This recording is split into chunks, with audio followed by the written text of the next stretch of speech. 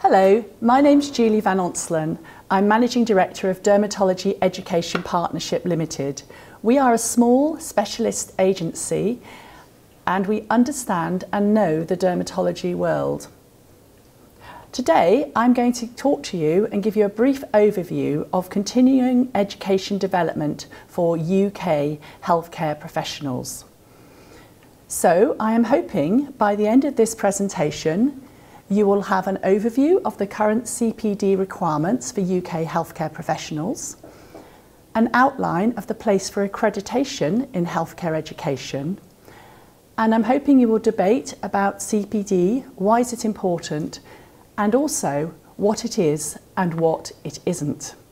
So let's start with a few definitions from the three Royal Colleges. So let's look at the General Medical Council first of all, and the councils which, as I say, link with the colleges.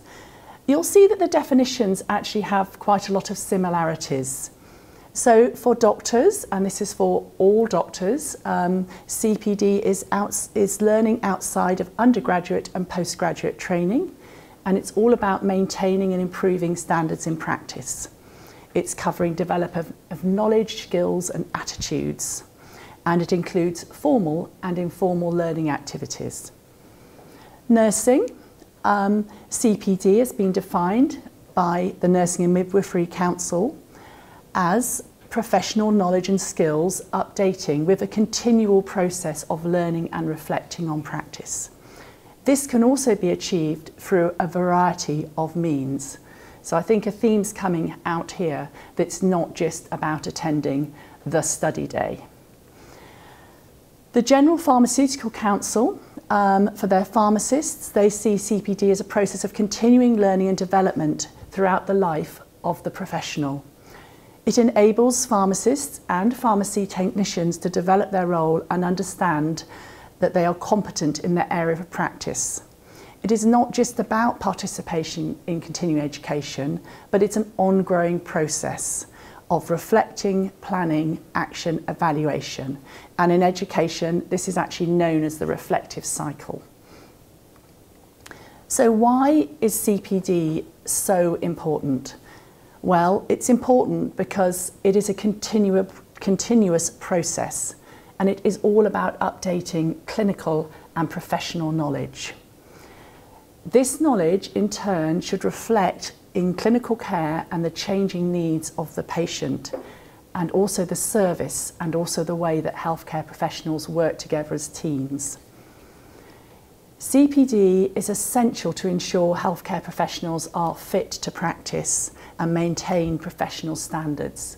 That's why CPD is completely tied in with appraisal and revalidation. And CPD can actually help support specific changes in practice, and it can enhance work satisfaction and career progression. So, in summary, CPD keeps healthcare professionals up to date and competent, and CPT activities should maintain and improve quality of patient care and standards in clinical teams and services.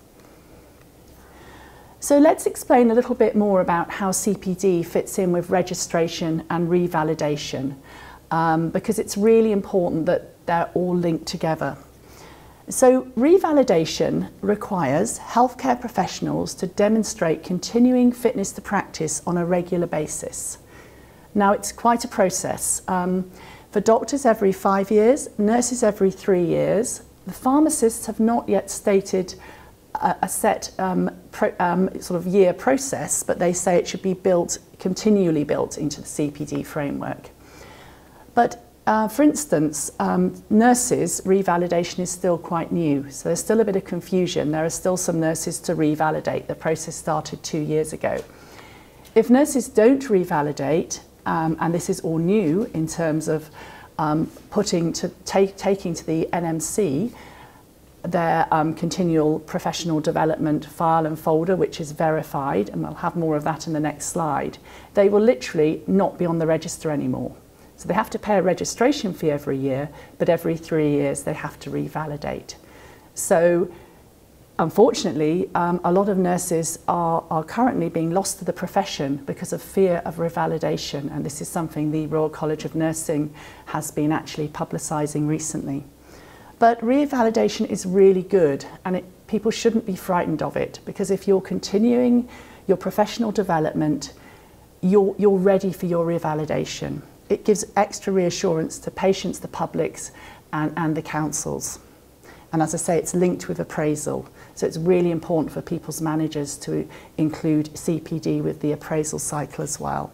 And that should be every year. So people should be ready every 5 years, every 3 years, or as pharmacists, it's a continual process.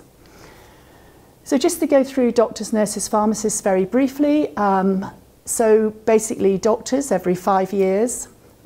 CPD should always be presented at the yearly appraisal, and learning should be discussed, and any evidence of learning reflective is collated in a personal development plan. And this should be managed on an ongoing basis. So it's not just that you come to your yearly appraisal, you think the night before, I better reflect on what I've done in the year. It's something that as a healthcare professional you build in to being an ongoing.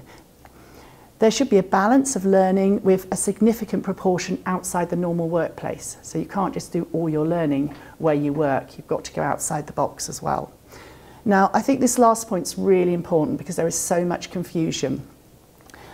There is no requirement to collect a set number of credits or points every year. It's very much about what you do. There's a lot of events are related to CPD points, but actually the GMC Council said there's no set credits, although you will see the RCGP suggesting 50 a year. And a credit is simply equated to an hour of CPD. Nurses, 35 hours every 3 years. There's an interesting divide here. 20 hours should be participatory learning with other healthcare professionals.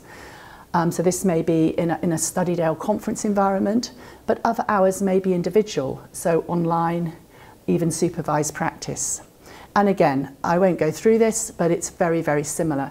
It's bound with the yearly appraisal, the reflection, and then the submission at the end of 3 years after a meeting with a verifier that you submit literally your electronic file to the NEC, and then you can be re-registered. Pharmacists have to do a minimum of 9 CPD entries a year. Again, they can be a whole variety of CPD events, but they have to record and reflect on 9 events a year, which then bounds in with their appraisal. And then this means they are continually revalidated, and they submit this to the General Pharmaceutical Council dedicated CPD website. Before, their CPD records are always reviewed by a CPD reviewer appointed by the General Pharmaceutical Council, and when they've reviewed the records, they're able to continue in practice. So, and I just want to talk about accreditation, because accreditation is slightly different to CPD but runs alongside it. So any UK educational and CP activities can be accredited. So they can be accredited by Royal Colleges or professional healthcare professional societies. So the Royal College of Nursing, the RCGP, Royal College of Medicine, or in dermatology, societies would be the British Dermatology Nursing Group. Even some patient groups can give a kite mark. And there are also online lots of generic CPD certification accreditation suppliers. Now, I think there's quite a difference. I think the key thing is, remember, accreditation is a kite mark. So basically, some of the CPD providers, they're providing CPD review for a whole variety of training courses outside medicine, outside health. And they're really looking that those activities have an educational component, whereas the Royal College will peer review within the clinical area as well as the educational component. So the key thing is you don't need to add these points to what you're doing, but a kite mark from a Royal College, I personally would, that's what I would recommend, and that's what I do for my courses. So as you can see, it means education activities be assessed and peer reviewed. And as I say, you don't need this accreditation for allocating CPD hours, because you can say this is a study day and it would equate to 6 CPD hours.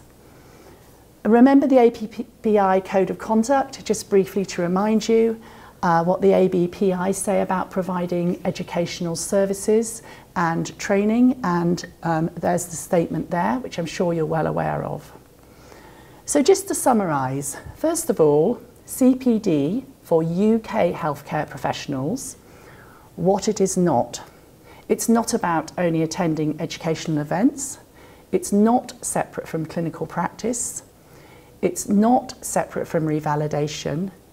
It's not about collecting points and credits, and it's not voluntary. It's mandatory to stay on your register and stay in clinical practice. CPD for UK healthcare professionals, what it is. Healthcare professionals have a responsibility for their own learning and CPD records. That it should be appropriate to personal fields of practice. Healthcare professionals should identify future changes in practice and the needs of the service where they work and match the CPD to that. And CPD activities can be varied. It's not just about conferences and study days, although they are very important as well. And reflecting on learning is absolutely key. And this is, again, what we do in our courses. We talk a lot about reflection, we have action planning at the end, and we say, now you've been on this study day, what are you going to take? What are you going to put into practice? I ask people to identify 3 very practical clinical changes they're going to make, and then ask them to reflect on that with patient case studies which they can put for their revalidation.